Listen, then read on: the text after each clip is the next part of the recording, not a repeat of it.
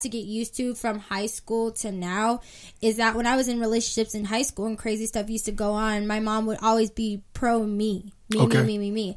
But as I grew up and now that I'm in like kind of a more serious relationship, she's like, okay, Amber, like, you need to stop and look at yourself, though. Sure. Like, you need to, because he probably said this because you tend to come off this way. Right. And not justifying the actions. She doesn't really focus on the actions because she doesn't really care, and I don't really fill her in on those, but I mostly go to her about communication issues. Okay. When it comes to things like, you know, all the other goofy stuff, like, I leave them out of it because that's goofy. Like, at the end of the day, like, I just think that I'm very, very, very specific about what I go to my parents about. And I also make sure that, like, I'm not bashing the person I'm with as well, because a lot of people will go there. When they talk to somebody they trust, it's not really them asking for advice, it's them venting. Yeah, and so they tell every damnable thing about the other person. To the point where it becomes insulting. It has nothing to do with him forgetting the milk at the grocery store. And you know he's always forgetful because he's stupid. Right. You know, it's like, whoa, this has nothing to do with him leaving the milk at the store. And sometimes it takes, you know, and I appreciate you sharing it because,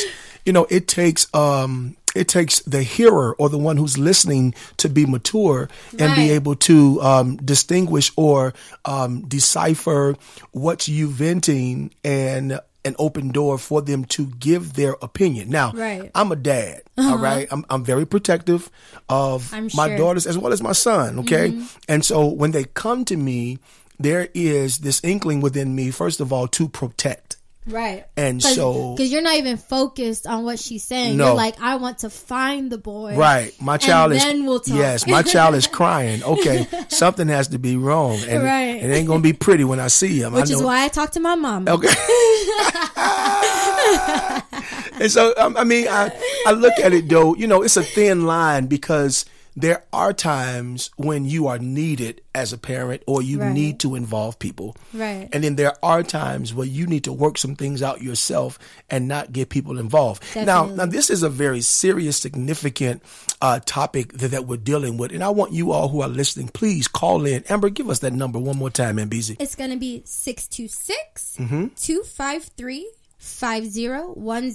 Or they can chat with us when? They can chat with us right now live on Spreaker.com on our Straight No Chaser page. Yeah, because I really want to hear some personal things, because I know for a fact I have counseled people in my profession where their family literally destroyed their relationships. And see, that's sad to me because, like, that's I think there's a thin line because I think that if I had the kind of parents who, I mean, I've seen situations where, especially because, I mean, as you know, your son went to my old high school.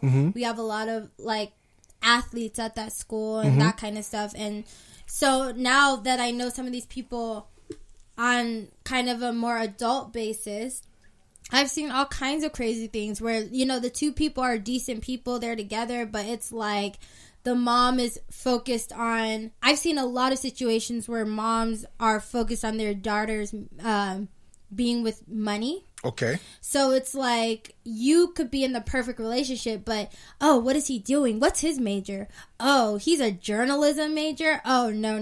That's not going to make any money. You're supposed to be this and you're supposed to be that. And it's like you have those kind of people who, like, get those kind of thoughts in your head. Or you have people who come from different backgrounds, and it's like, oh, well, he wasn't raised like you were raised, so that's not gonna work. Which sometimes that does make a difference, but it's like, okay, let me find out for myself. Like, don't ruin this when I just got here, you know? Right. So I definitely think that that's kind of like the hard thing about it, because you do have entire relationships broken, destroyed, and the actions have nothing to do with destroyed. The people. But you know, I mean.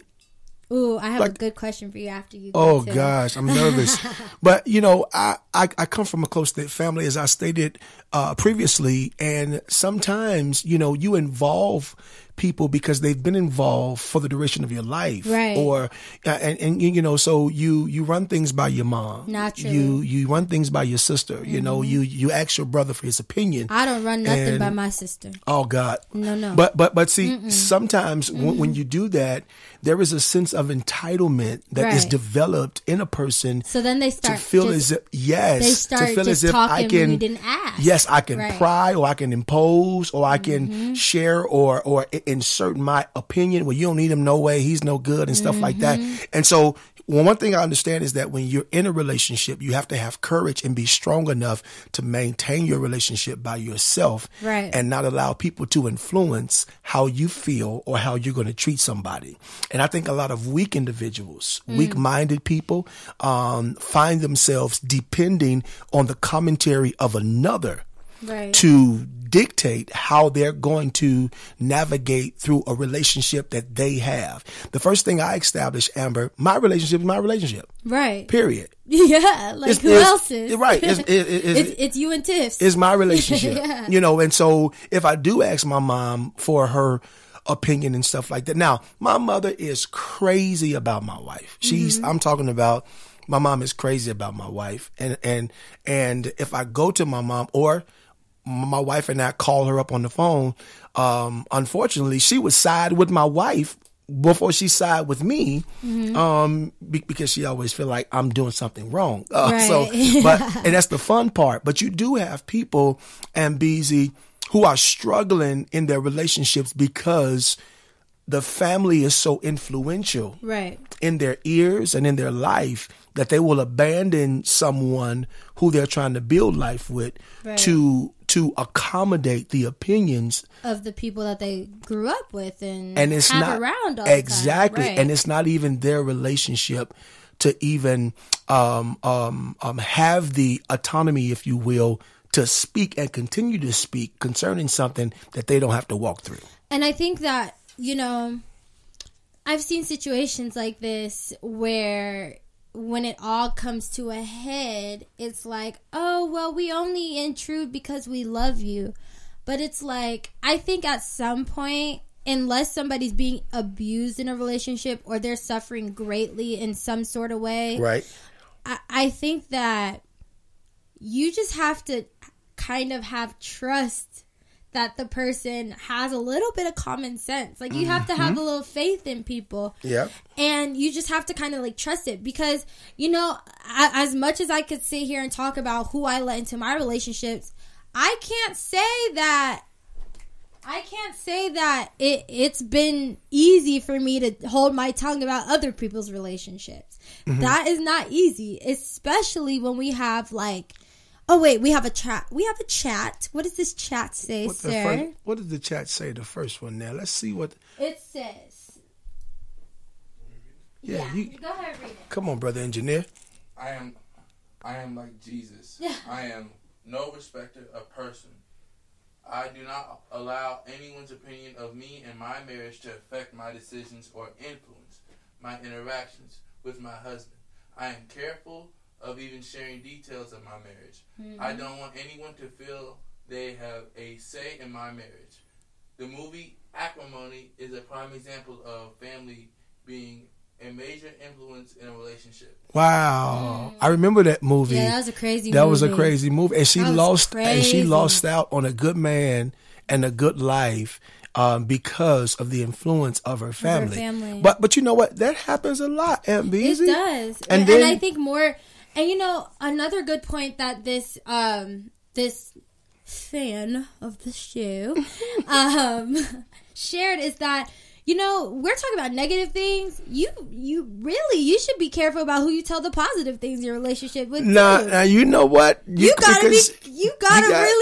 some people on the sideline waiting for real for that thing to go south, especially if you shared the wonderful things about the relationship, because I believe this. See, and to me, that's the funny thing about, I see it more in female family members. You will always have that cousin or God. That sister who, oh girl, you don't want him, oh girl, gotta go, because secretly she wants your man. Oh wow. Or wants your relationship. Oh wow. And so it's like, you have to be careful either way, because that's why, I mean, I can't really say that about family because there's a huge age gap between my sister and I. So I hope she's not trying to come for none of my peeps. Okay. But when it comes to friends, that's what I was saying before. I'm very, very, very careful about who I tell my business to and what, because I can guarantee you there's not one friend that knows the entirety of my relationship. So you don't even tell the good things, and it depends on what it is, honestly. Like, I just think that some things are confidential. Yeah. So some things are confidential and they don't need to be shared.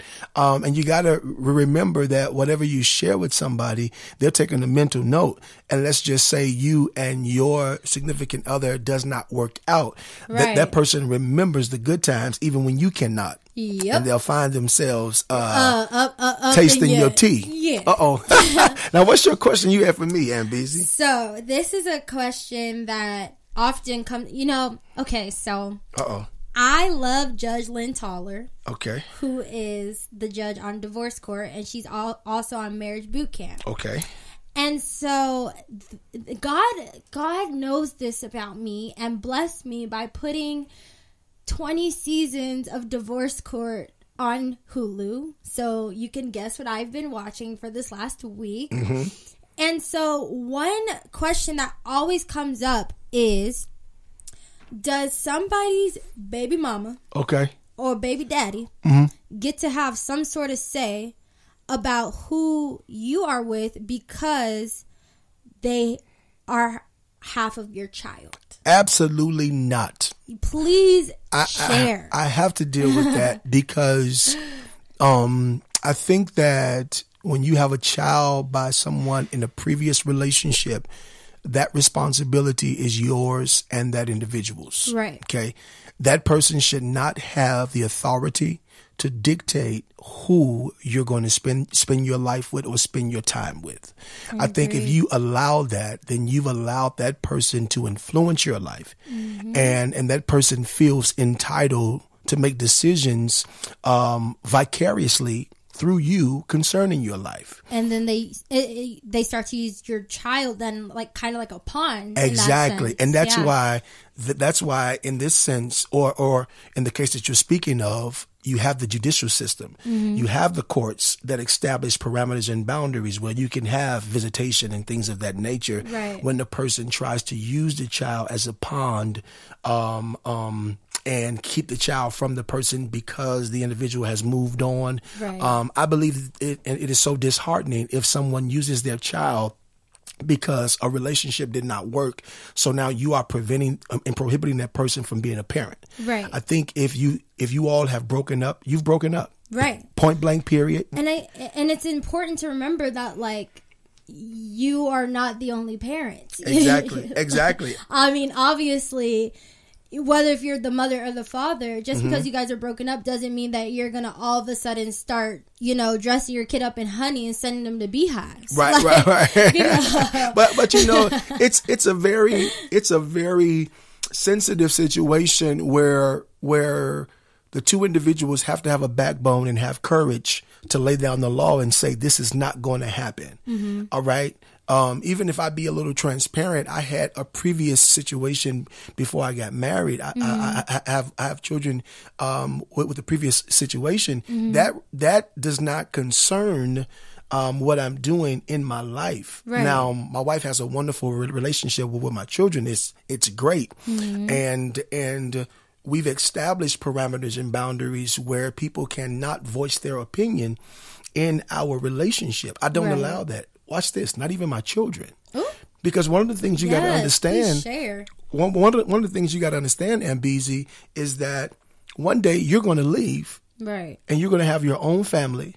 And you're going to have your own life. Yep. And so if parents begin to allow their children to dictate their lives just to accommodate the child, What happens when the child grows up and leave? And now and a parent has alone. made a decision. A parent has made a decision right. based upon the child's desires, right. and not based upon its own desires. So my thing is, I make decisions for Carrie concerning Carrie, right. as I pray and be led by the Spirit of God. Other than that, everybody else can give their comments and opinions, but those comments and opinions does not have enough authority to determine what I'm going to do in my life. Right. Point blank, period. I think that's great. And I think that's a perfect place